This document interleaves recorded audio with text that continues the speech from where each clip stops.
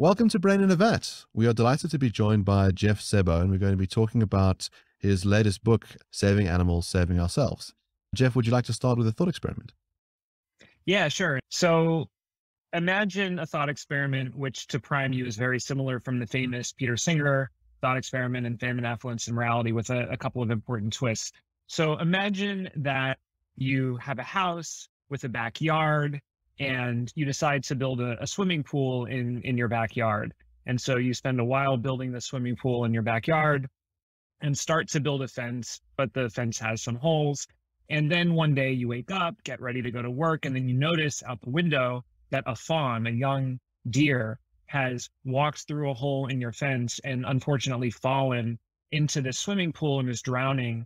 And really, you should have thought about that because you know that this family of deers walk through your backyard all the time. And that was actually part of why you were slowly, maybe a little bit too slowly, building this fence. And so you should have anticipated that the deer would walk through the hole in the fence and would maybe fall into the pool and be in trouble. Now, the question is, do you have a moral responsibility, assuming you can do so safely and effectively? Do you have a moral responsibility to wade into your new swimming pool and save this fawn from drowning? And we can add the various costs and benefits that Singer adds in the original thought experiment. Maybe you spoil your work outfit, you ruin this outfit, you end up being a little bit late for a meeting, and the meeting might not go as well as you hoped. And so you have to weigh those personal costs, ruining your outfit and being late for your meeting, against the benefit of saving this deer from drowning. And I present this case because I think that you should save the fawn. And I think there are multiple avenues toward the conclusion that you should save the fawn. One, of course, is the traditional, more consequentialist avenue towards thinking that you should save the fawn, which is to note that you have the power to prevent something very bad from happening without sacrificing anything comparably significant. And so you should.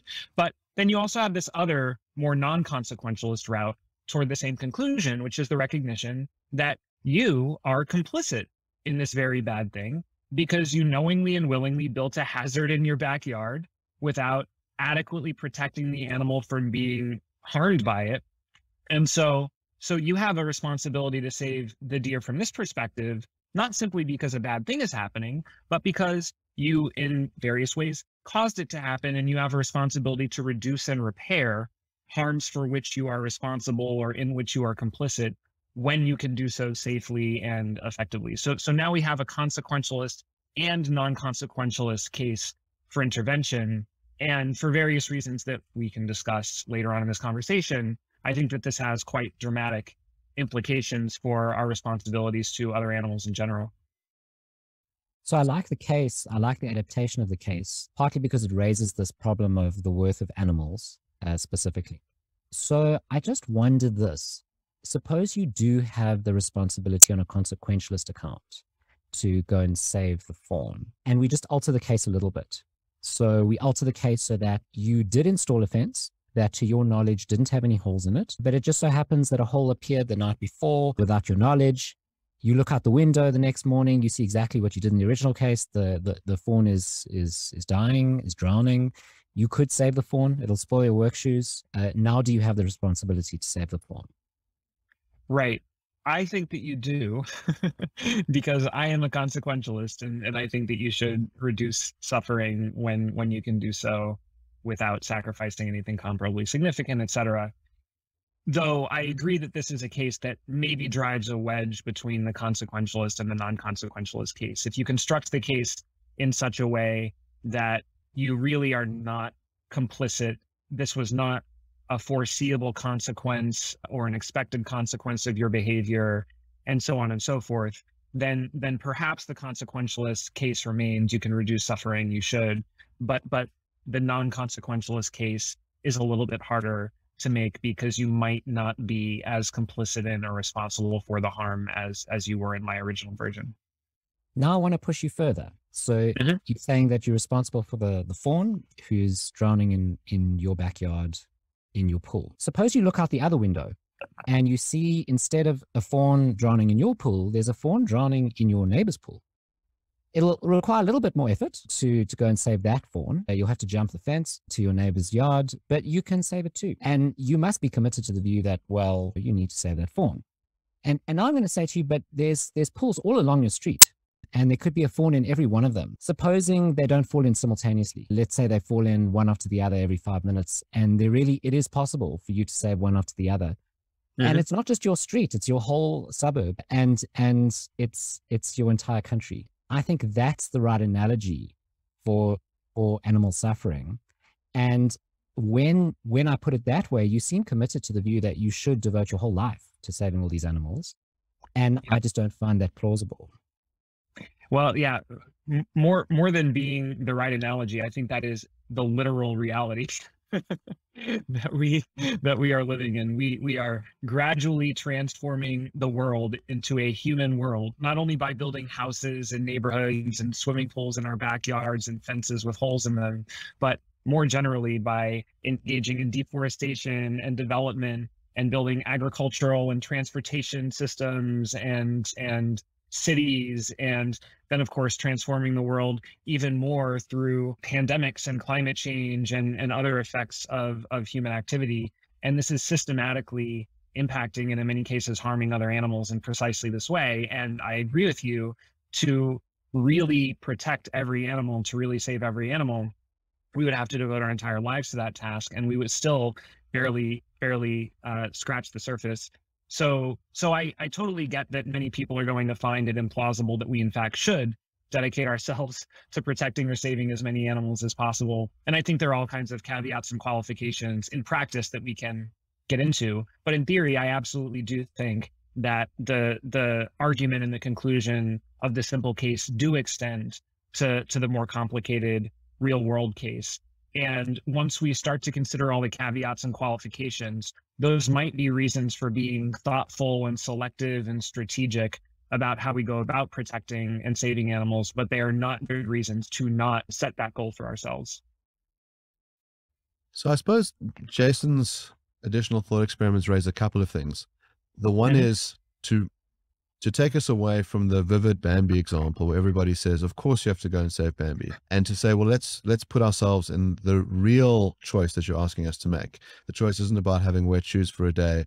It's about dramatic sacrifices in terms of the quality of your life. That, as you point out, there's going to be trade-offs between human development and animal well-being. And we then have to have some sort of sophisticated mechanism to determine how we do those trade-offs. The other thing that I think is going to make a difference is the nature of the animal that we give. So when it's Bambi, we think, well, of course we must do things to save Bambi. If it's an ugly mole rat that's fallen into the pool, people, I think, have a different feeling about that. When you think about threshers going through vegetable tracts to harvest wheat or whatever it is, or corn, and a whole bunch of rats are being killed along the way, I mean, the scale of the killing is dramatic. But a lot of people say, well, so what? Those animals don't matter. And so there's an interesting question, I think, about which animals matter. How do we determine that? And where do we balance the trade-offs against human well-being and human either luxury or need? Yeah, those are really great and difficult questions. So before I answer that, I should briefly note that I do think that there are many opportunities to help or save animals that would be positive sum, that would be good for humans too. And a lot of the book is actually about that. The book is a story about how animals are part of global health and environmental threats, because our treatment of animals in factory farming and deforestation and the wildlife trade not only kills trillions of animals per year directly, but then also increases the risk of pandemics and climate change and other global threats that then harm human and non-human animals all over again.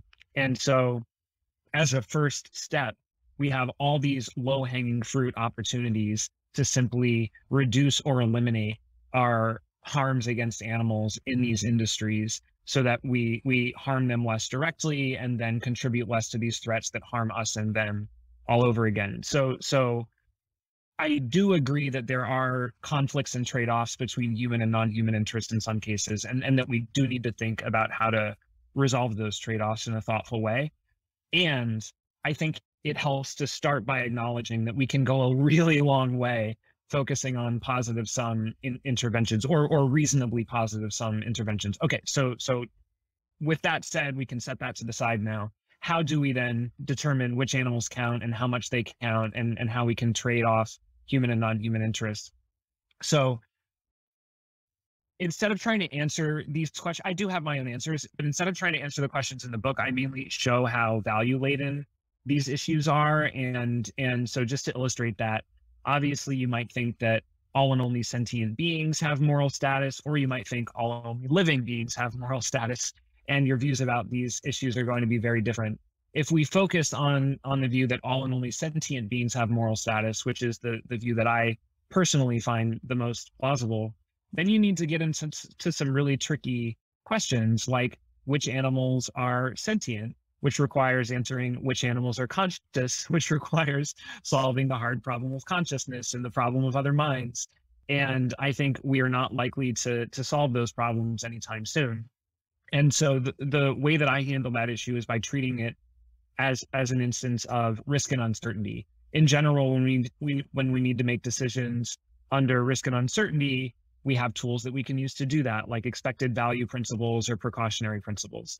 And so if instead of asking which animals are definitely sentient and which animals are definitely not sentient, if instead of doing that, I look at behavioral and physiological and evolutionary evidence and assign probabilities to the sentience of different animals, and then assign amounts of happiness and suffering that they could be experiencing if they experienced any at all, then we can start to put together some estimates. So I might think that all vertebrates are at least 80% likely to be sentient. Complex invertebrates like octopuses are at least like 60 to 70% likely to be sentient. Simpler invertebrates like insects are maybe 20 to 40% likely to be sentient. And then you can go from there. And even with insects, that would be really striking, because even if insects are more likely than not to not feel anything at all, a 20 to 40% risk is a real risk. If I told you there was a 20 to 40% chance that drinking and driving, you would run someone over, that would be a good enough reason not to drink and drive. You call an Uber and find a different way home. And similarly, if there is a 20 to 40% chance that the quadrillions of insects we kill every year with insecticides and the trillions we kill every year in insect farming, if there is a 20 to 40% chance that they might be suffering, we should take that into account when deciding how to treat them. So I handle it that way, as a matter of probabilities and levels of impact given our limited information. Let's say we took that view seriously. So we said, okay, there's a 20% chance that insects can suffer. And so we've got a situation where you have these locust hordes that ravage farmers' crops. And we say, well, let's just do a count. So as you say, it's trillions of insects, and we could kill them and save the vegetables, which are, as you say, merely living, so they don't count. And a whole bunch of farmers will starve to death. But is it going to be trillions of farmers? Maybe it's a couple of 100,000 farmers. Surely we should just let the insects eat and let those farmers die. Maybe some of them will work out some other way to eat. Maybe they'll work out some work-life balance with the insects and they can cohabit, but we definitely shouldn't be using the insecticides. I mean, that seems like an insect holocaust. Think about how much potential suffering there is. Yeah, you say that in a way that suggests reductio ad absurdum, but I think we should take that possibility seriously. This is one of those areas where I think there are caveats and qualifications, but then the punchline is that I think we should take that possibility seriously. So the caveats and qualifications include things like, well, you have to consider not only the probability of sentience, but then also the level of welfare that each individual would experience if they had any at all, right? So there might be a 20% chance that an ant can feel pleasure and pain, but then they might feel much less pleasure and pain than a human does, if any at all. And you might use something like their neuron count and their lifespan as a proxy for how much they can experience, or you might complicate it in various ways. But in any case, in expectation, an individual ant will have a much lower capacity for welfare than an individual human, right? And then there are other caveats and qualifications too. For example, you have to figure out not only how much welfare they can have in expectation, but also whether their welfare is net positive or negative in expectation. Because if their welfare is net positive in expectation, then yes, killing them harms them and keeping them alive helps them. But if their welfare is net negative in expectation, then the reverse might be true. And then, of course, depending on what moral theory you accept, that might get complicated further with considerations of rights and justice and so on. But there really is an open question about whether insect welfare is net positive or net negative, because insects are selected animals. They reproduce by having lots and lots and lots of babies and giving no parental attention to them. So the vast majority die so that a few can win the genetic lottery. And so it does seem more plausible with our selected invertebrates like insects that they could have neutral to net negative welfare. Not guaranteed, but possible, right? In which case, all the benefits and harms flip on their head. Obviously, insecticides cause suffering, but if you can kill them painlessly, then things would be different. So those are just examples of how we really need to do our homework before we know what kinds of probabilities and utilities to assign to insect well-being or the well-being of other types of animals. Now, with all that said, I think we should take the possibility seriously that we should assign them much more weight in the aggregate than we currently do, and perhaps much more weight than we assign ourselves, at least eventually in the long run, once we build the kind of capacity we would need in order to really take care of them. I do think we should extend much more consideration even to insects than we currently do.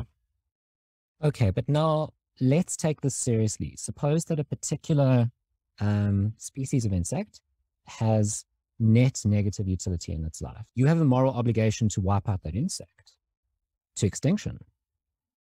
This is where it both gets into the broader empirical considerations and into the broader normative considerations. And so we can take it both from consequentialist and non-consequentialist perspectives. From a consequentialist perspective, many people do think that if wild animals, including but not limited to insects, have net negative welfare, then we actually owe it to them to drive them to extinction, hopefully in a non-violent or relatively pain-free way. And then, of course, many non-consequentialist animal rights advocates are opposed to that.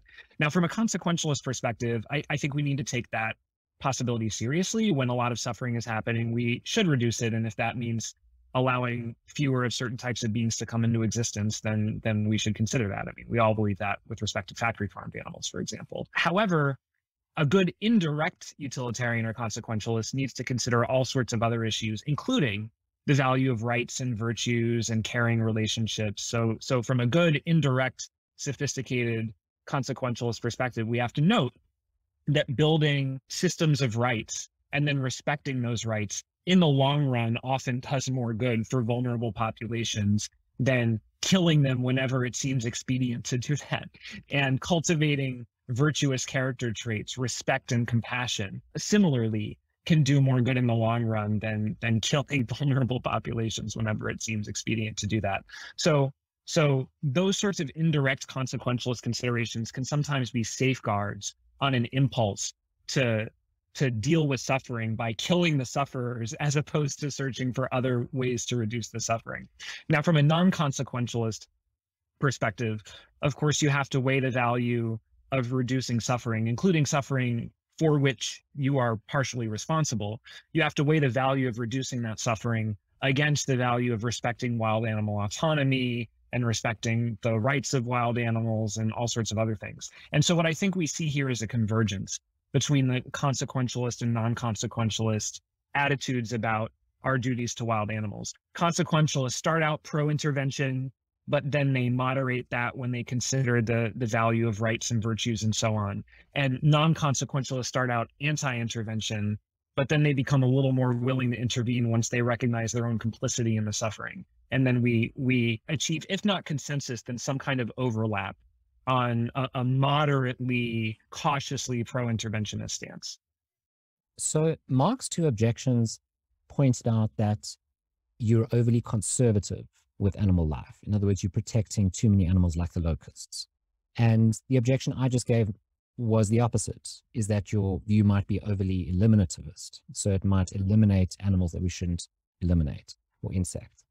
There's another overly eliminativist objection that might be raised, is that if you're drawing the line at value and rights, at possible sentience, then you're going to have to hold the view that it wouldn't matter in and of itself if I were to kill off all the plant life on the planet.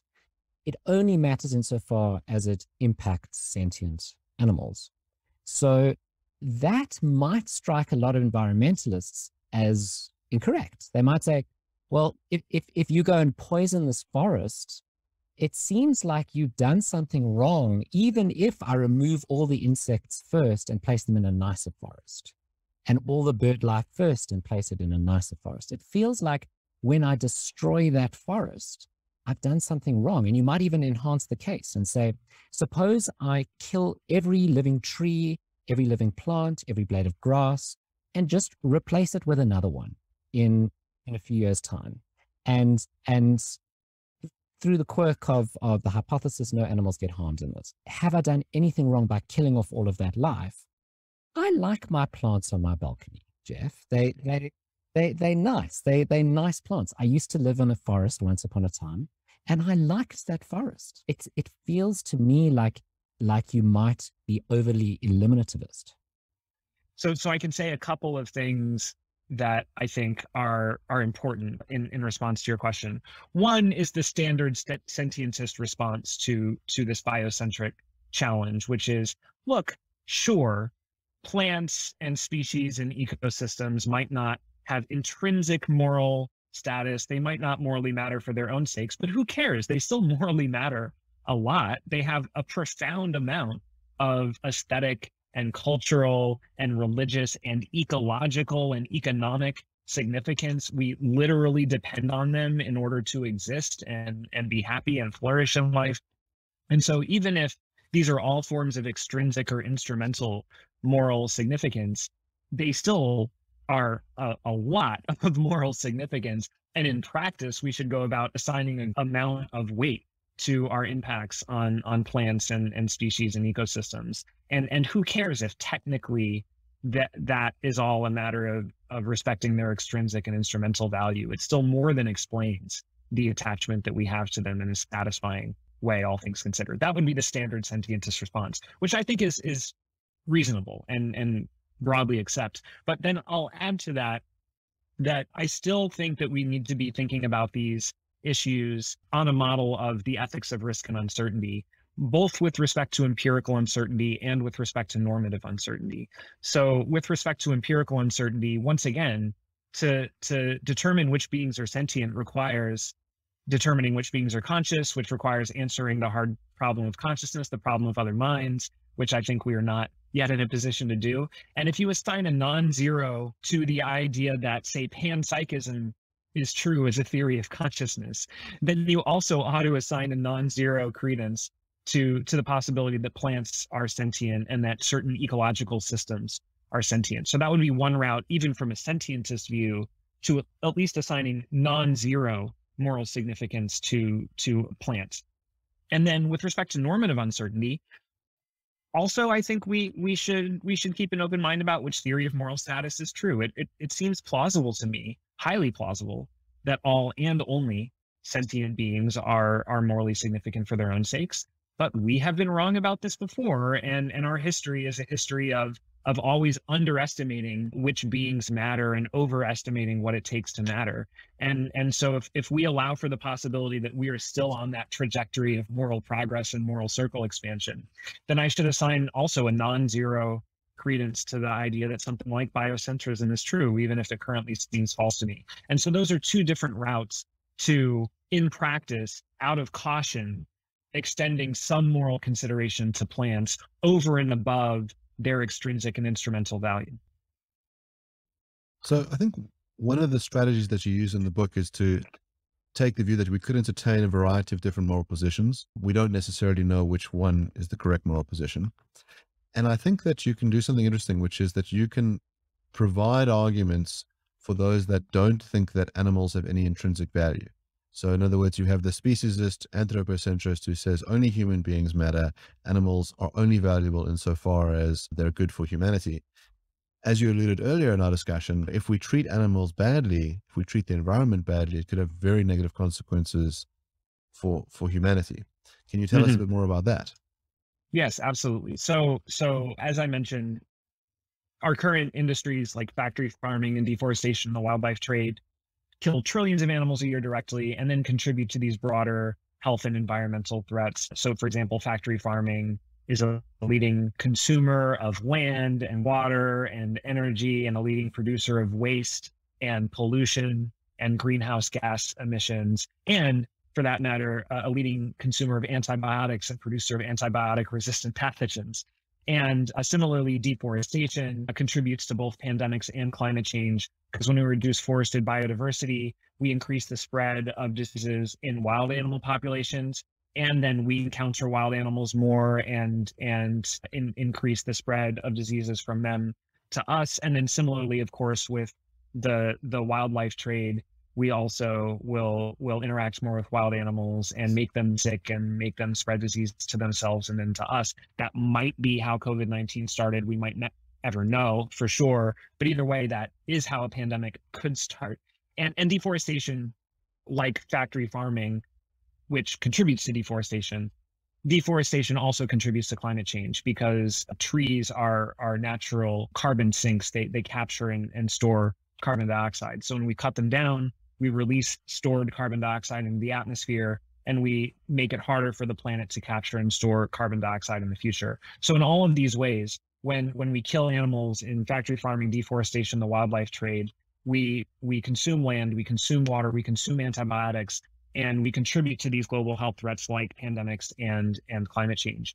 And when we recognize that, we recognize that one of the main ways to meet our own selfish speciesist health and environmental goals, for example, the recent methane and deforestation goals made at COP26 in fall 2021, the best and in fact only way to achieve those goals is to very significantly reduce, if not eliminate, our exploitation and extermination of non-human animals in these ways. And of course, there are also deeper ways in which human and non-human fates are linked. Our moral character is shaped by our treatment of the most vulnerable among us. And so when we do, this is the old Kantian point, when we harm and kill animals, we in various ways coarsen ourselves and become more likely to harm and kill each other. And then to justify that through dehumanization, comparing other humans to animals who are presumed to be lesser than. So in all of these ways, improving our treatment of animals will lead us to improve our treatment of humans too. Now, as I say in the book, I think we also ought to improve our treatment of animals for their own sakes, and that there are further things to do in order to accomplish that goal. But we can get a long way just by recognizing our self-interested, anthropocentric reasons for treating animals better. So Jason has an interesting take, which he's been selling for a couple of years. He's a sci-fi writer, so you can sort of see how this would fit in with his philosophical inclinations. He's also a utilitarian. His view has been that the best thing for humanity to do for its own sake is to get off planet.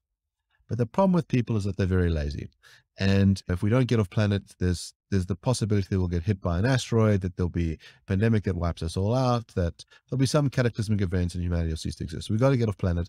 And the best way to get us off planet is to make things kind of unbearable on Earth.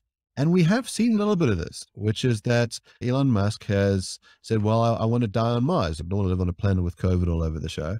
And so Jason has taken the view that we should accelerate climate change. That would be the way to kind of motivate us off planet. And so I wonder if you take the utilitarianism seriously and you take the empirical claim seriously that this would be the way to kind of ensure that humanity survives, that maybe we should ratchet things up a little bit, to have an accelerationist view, for the sake of humanity going forward. And Jeff, it also fits very well with your view, which is that animals matter. I mean, you might take the view that in the short term, animals suffer as a result of climate change. But in the long term, you've got global greening, you've got ecosystems flourishing after humanity dies out. It seems like it's a win-win. Yeah, humanity gets to survive among the stars, and your animals get to flourish. Yeah. So I think in general we should take accelerationist arguments more seriously than people sometimes do, of all varieties. And I also agree with you as at the end of the day, a fellow utilitarian, that we should fundamentally be in the business of maximizing happiness and minimizing suffering for all sentient beings from now until the end of time. And that if we have a relatively optimistic view about our prospects, that does mean leaving the planet and populating the cosmos with all sorts of happy sentient beings, either human or non-human, or for that matter, digital, which probably is the trajectory that we would be taking if we wanted to be efficient about it. So I agree with you, actually, about all of that. But I disagree with at least the characterization of your view that the best way to accomplish that goal is to accelerate the things that are making life on this planet hard for humans. I actually think that would be the wrong way, and it would be counterproductive to accomplish this goal, because the single biggest obstacle in the way of our leaving this planet and spreading happiness throughout the cosmos, the single biggest obstacle is the series of existential threats that our species is going to face over the next 500 to 1,000 years while we try to like get our act together and grow out of our adolescence as a species. And that includes pandemics worse than COVID-19. It includes climate change, but then it also, of course, includes asteroids and comets and runaway artificial intelligence and all sorts of other things that could go very badly, to say nothing of nuclear war, which many people are thinking about suddenly again right now in March 2022, to be clear for future listeners. So those are all huge obstacles in the way of our getting our acts together and reaching the point where we actually can leave the planet in an effective and sustainable way. And climate change is a threat multiplier.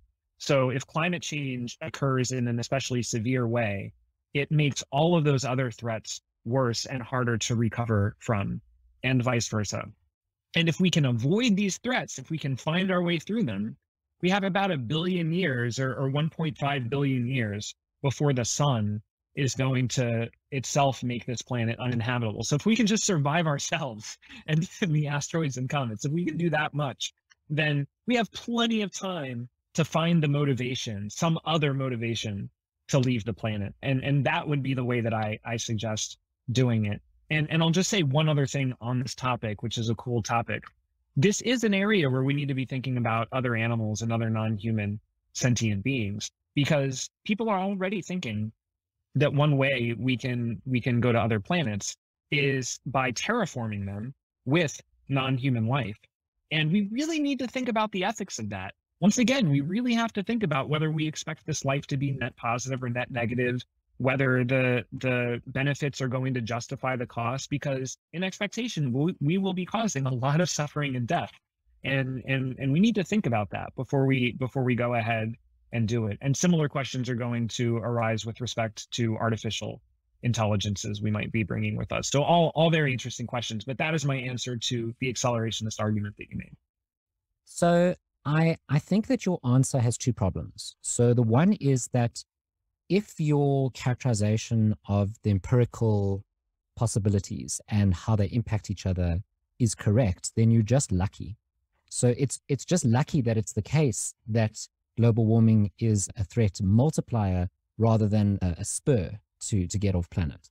So it seems like the story that you tell about how an increase in global climate change would make things worse is just one way it could go. And if it goes that way, then sure, it's bad for us to accelerate climate change. But it seems to me that it could go the other way, in which case, well, your outcome's going to be incorrect. The way I like to think about this is there's a whole range of existential ends that could occur to humanity, right? So you mentioned a lot of them: pandemics, nuclear war, meteor strike, etc. And a lot of those are not influenced by global warming. So one of them, for example, is a meteor strike. That comet is going to hit us with or without an extra degree or two in the atmosphere. It seems like there are certain problems that could be made worse by climate change, but there are some that won't be. Some madman pressing a button, I think today we all feel it. Some madman pressing a button, it doesn't seem like he's more likely to press that button if he has to notch up his air conditioning by a reduction of 1 degree. It seems like he's just as likely to press that button. And what I would like, in addition to that, is a clock, is a countdown timer, right? I'd like, just as we have these scientists saying, well, we've got to get our act together, because if we don't get our act together, then by this date, we're all doomed. That's exactly what I want. I want a countdown timer, because that countdown timer, what it does is it reduces all the risks of existential end to humanity after that time as relevant. And it says we've got to get our act together before then. We don't have time to muck about. We don't have time to reduce our funding for NASA extraplanetary research, which is what we've been doing steadily over the last few decades. We don't have time for that. We don't have time to pump it into solar panels and into green research. Forget all of that. We've got to get off planet. We've got to get off planet soon. So first of all, I love that this is where the conversation is going. To respond to those points.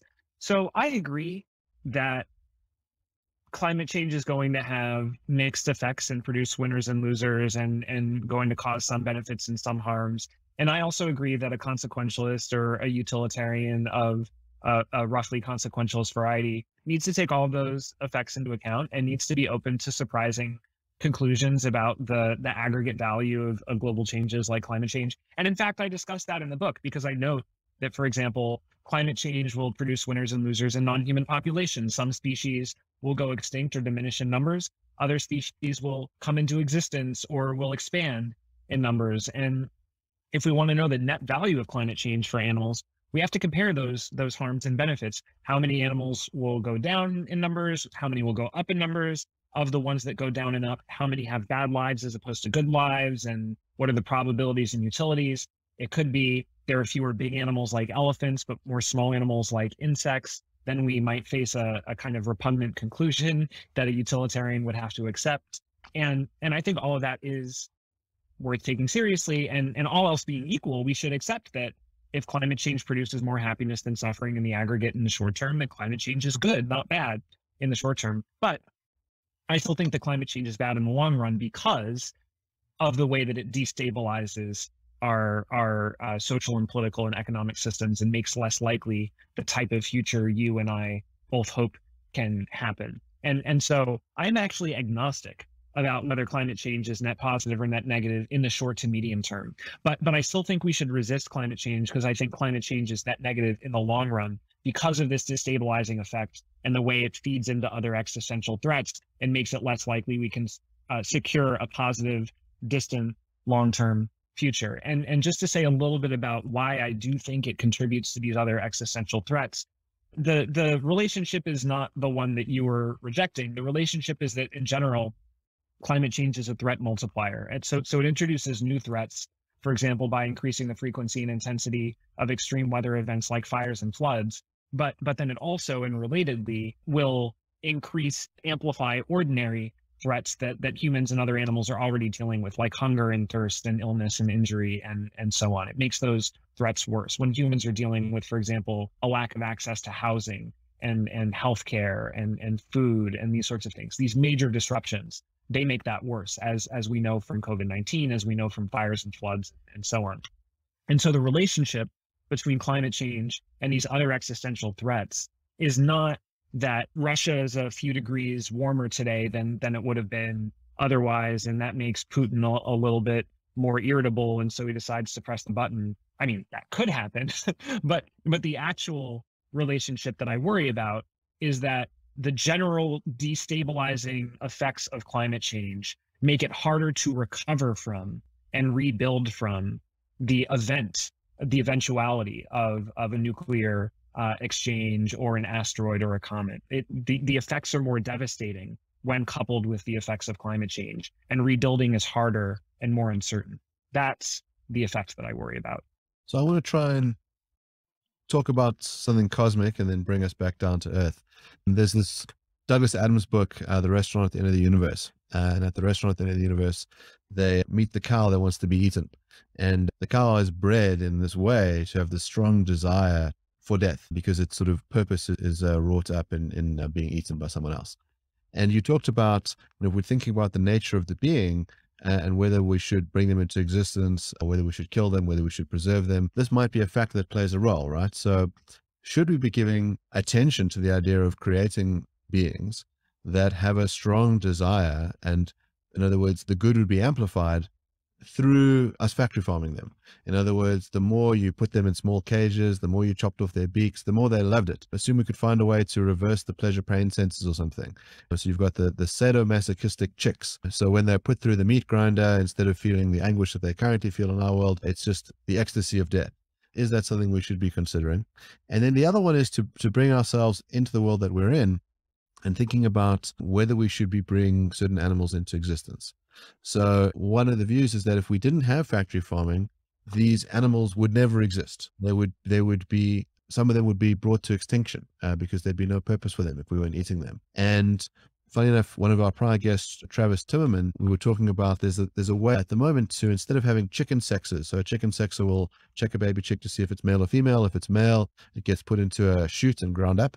There's a way to instead sex select at an earlier stage so that you never, there are no male chicks that are ever born, only female chicks. And so you would save the holocaust of chickens. And Travis thought that there might be a problem with this. He thought that a failure to bring into existence those male chicks means that they miss out on the positive utility they have. He thinks it would be much better not to grind them up to death. He's a vegan himself, but thinks that there's a problem with never bringing them into existence. So there's these sort of two cases. There's the one about genetically designing things to enjoy their suffering and their death, and the other one is about the non-existence. Yeah, this is the kind of flip side, as you note, of the issue about whether to exterminate wild animals who have net negative welfare. And so there are names for these arguments which you may know. One is the logic of the larder. The logic of the larder is the idea that if farmed animals have net positive welfare, then we actually owe it to them to eat them so that we can bring into existence more such animals and allow them to have net positive lives in the future. And then the logic of the logger is that if wild animals have net negative welfare, then we owe it to them to exterminate them and drive them to extinction to bring about fewer such animals in the future. And you might be noticing a pattern in my answers to your questions, but in theory, I think, of course, we should be open to anything that, in fact, maximizes happiness and minimizes suffering for all sentient beings from now until the end of time, even when it has surprising and counterintuitive implications. But in practice, I am extremely wary of these kinds of arguments because I do think, first of all, this is empirically not likely to work out, especially in the genetic engineering case. It is much easier to genetically engineer cultivated meat without having animals in the picture at all. Much easier to do that than to genetically engineer animals who want nothing more in life than to be factory farmed.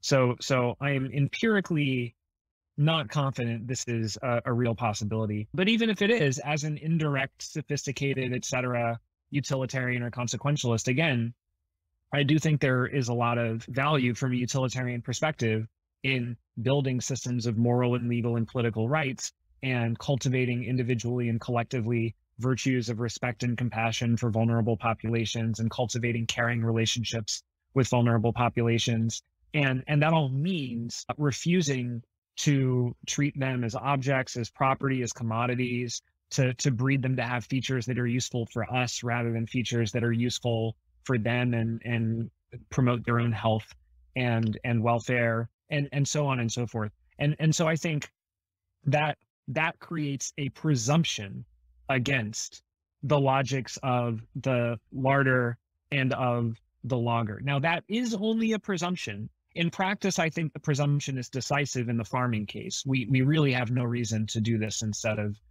developing plant-based alternatives. In the wild animal suffering case, I think it remains to be seen whether that presumption is decisive. We just need to learn much more about wild animal welfare and then weigh those costs and benefits. But yeah, my general answer is, in theory, yes, fine, consider it. In practice, no, accept a presumption in favor of rights and justice and proceed from there. So where I step off this train track is when you say things like, I can see no reason why we should farm the way we do. That is too strong. It must be too strong because we do farm that way. So we clearly have reasons. Now, you might argue those reasons are not as good as the countervailing reasons that you're offering. And there we can have a debate, we can have a discussion, but the majority of humanity disagrees with you. So there must be reasons why people farm. There must be reasons why people consume animals, even if and even though this is more likely to produce enormous suffering, this is more likely to produce pandemics, this impacts climate change, all of those are negative impacts. But there must be some positive reasons why people farm animals. And the problem I have with arguments like these is they don't acknowledge those and they don't weigh them up. And so you simply lose the interest of the meat eater, because the meat eater says, but hold on, you're giving me all these objections to eating meat and to farming animals in these ways, but I really like the taste of meat. And I really like the family get-togethers, that and the religious significance of meat, etc., etc., etc. We had Mike Hume on our show, and I really like Mike. We've had him on twice. He's an anarcho-capitalist, and that is very much up my alley. I like a lot of what Mike has to say. But Mike made, again, this incredibly bold claim, which I just find crazy, which is that it is absurd to think that there is any good reason to eat meat. And I think, well, that's absurd, right? There obviously are good reasons because people are doing it despite all of these arguments. So it seems to me like, yes, suppose I grant you everything you've said. Now we need to have a discussion about weighting those negative consequences with the positive consequences, and there are some with eating meat. Yeah, sure. Yeah, I of course acknowledge that there are reasons in favor of all sorts of practices that on balance are horrific. And if I said there is no reason whatsoever, that was a rhetorical flourish meant to indicate any reason in favor is so dramatically outweighed by all of the reasons against that we might as well round down to zero for conversational purposes. but absolutely there are reasons. I mean, the ideally coherent Caligula has reasons to do all the terrible things that he does. And by extension, ideally coherent versions of humans, well, they would not be ideally coherent. But in any case, yeah, we have reasons to do all the terrible things that we do. But of course, the point of philosophy is to do the weighing, as you suggest. And I think the reasons against very dramatically outweigh the reasons in favor for humans with psychological profiles in the ballpark of ours. But that just seems too fast. That's just way too quick. It's just a bold assumption that it's not an assumption right? at all. Assertion. Yeah, sure. Yeah, so you're making this assertion that the reasons in favor of eating meat and farming animals are just vastly outweighed by the reasons against. But I don't think that's necessarily the case. By the way, my personal position is that I do think it's immoral to farm meat animals, but I eat them anyway because I think there's countervailing reasons that aren't moral reasons that trump. So we can have the debate about the morality, and there I agree with you, although I don't think it's as morally abominable as you do. But I don't think morality is the last word on this. I think there's other issues at play, other values that matter. Yeah, so I guess answering that is difficult without going down a whole bunch of different avenues. Like now we have to talk about meta-ethics and normative ethics and practical rationality and how these different domains of normativity all relate to each other. And then, of course, we have to have the actual substantive normative and applied discussions that inform how we weight these reasons. I mean, of course, to be clear, I was not merely asserting that this is bad. I was stating the conclusion of a book-length argument that I constructed for the conclusion that this is very, very bad, and all of the reasons against outweigh the reasons in favor. But yes, for purposes of this conversation, I was kind of cutting to the end and making the assertion. My own view is that something like a constructivist theory of rationality is correct, that our reasons are in some sense a product of our beliefs and values, and what we have most reason to do is a function of what we most deeply believe in, value, or would if we were fully informed and ideally coherent. So all I can do is kind of state what I think is true about meta-ethics and normative ethics, and how I think something like an individual set of reasons can nevertheless give way to something like utilitarianism, which then gives way to something like my conclusions that it in fact is absolutely the case that the reasons against farming animals at scale industrially, the reasons against that outweigh the reasons in favor of eating factory farmed meat. So One of the arguments that's raised against individual vegetarians or vegans is that it's unlikely that their individual choices will have any positive net utility. And so a response is to say, well, maybe that's the case. Maybe it's the case that the same number of cows will be killed regardless of whether I eat meat or not. But it's not a matter of individual choices. It's a matter of collective action. So if you were able to rewrite our law to maximize the good for the sake of humanity and for the sake of the animals, what are the legal changes that you would make? Yeah. Thanks for putting the question that way. I actually do think individual action matters, not only individual participation in boycotts, but also individual participation in protests and elections and other collective political actions. And in that respect, boycotts are relevantly similar to other political actions, and my participation in boycotts is relevantly similar to my participation in other political actions. And I do think we spend a little bit too much time talking about the ethics of what we eat and not enough time talking about other sorts of actions in which we can participate. And so in this book, I do focus on legal and political changes, general structural changes that we can be pursuing. And so some examples include we can be pursuing informational policies. We can be informing the public about animal welfare and about global health and environmental and other impacts of food systems so they can make more informed choices. So informational policies, financial policies, we can be reducing subsidies for harmful food systems, increasing subsidies for helpful food systems. We can be imposing full cost pricing so that industries are required to pay for the public health and environmental harms that they cause, which of course will drive prices up for harmful industries. We can be pursuing regulations where companies and industries are expected to maintain a minimum set of standards for how they treat workers and animals, and again, public health and the environment. That again will drive prices up. And of course, when the time is right, we can pursue bans. And I think we ought to pursue bans of especially violent and harmful practices like factory farming. So I advocate for something like a combination of informational and financial and regulatory changes that build momentum, lay the groundwork for bans, which once we get alternatives up and running through subsidies and other forms of research and development, and have just transition programs so that workers and consumers can access food and jobs in these other sectors. At that point, I think bans will be appropriate. And then, of course, that all is with respect to food. There are all sorts of other things we can do more generally in terms of supporting research and advocacy around animal welfare, and in particular wild and aquatic and invertebrate animal welfare, including animals and impact assessments that inform policy decisions. And then armed with those impact assessments, considering animal welfare when we make new education policy, learning better stuff about animals, employment policy, training people to care for animals rather than hurt, social services, more veterinarians and veterinary services, and infrastructure. When we build the cities of the future,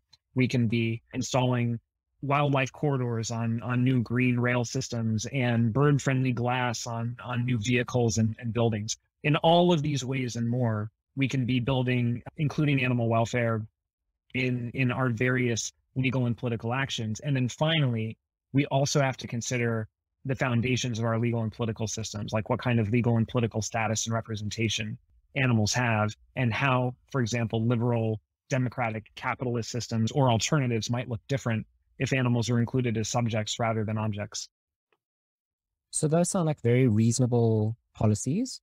What I'm curious about is why you're not driven to far more radical policies. So one of our guests on our show, Stephen Kirshner, he presents the following objection to the pro-life position on abortion. So he says, if pro-life is correct, then you are killing a human being when you're committing murder when you abort. Suppose that you see there's an abortion doctor walking to work. Don't you have a moral obligation, if there's no other way to stop him from getting to work, to put a bullet in his head? Because you can kill one to save all of these fetuses that he's going to abort over time.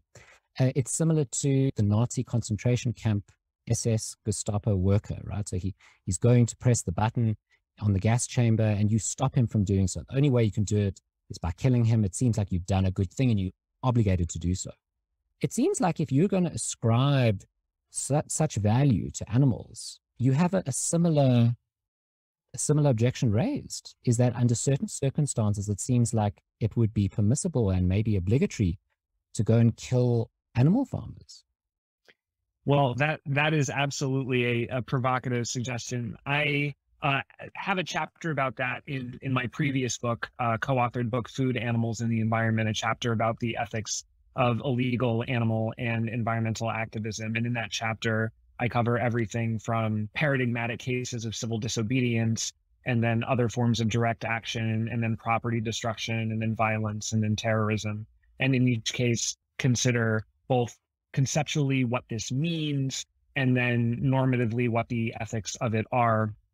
And mostly try to make a couple of points. One, that the conceptual and normative questions are related to each other. And it tends to be the case that the more narrowly we define terms like violence and terrorism, the wronger violence and terrorism are, but then the less what animal and environmental activists do is that. Whereas the more expansively, the more broadly we define violence and terrorism, the more there can be instances of it that might not be wrong, and then the more that actually does describe what some animal and environmental activists do. And in general, I just try to make the case that we should not get sucked into people's attempts to label or frame animal and environmental activism as militant, as violent, as extremist, as terrorist, because in fact, animal and environmental activists are among the very most peaceful and nonviolent activists in the planet. And it's only because of how radical their political visions are that they're often framed as violent and terrorist. And so when I discuss these issues, I just try to focus on these points, that animal and environmental activists are in fact nonviolent. People frame them as violent anyway. We should maintain a nonviolent stance for strategic reasons, if nothing else. And we should resist the temptation to only engage in forms of activism that are framed as nonviolent, because that is just the political opposition boxing you in to an incredibly moderate and reformist set of interventions. You should be willing to do some things that are in fact nonviolent, but that get labeled violent by your opponents in an attempt to frame you as extremists. But when it comes to your question, look, again, in theory, if I can kill one to save five, all else being equal, yes, I will kill one to save five, right? In practice, got to consider all of the indirect effects. You got to consider social and legal and political and economic repercussions. You got to consider the fact that even if this person stops killing animals, someone else might just start killing more animals to take their place, and so on and so forth.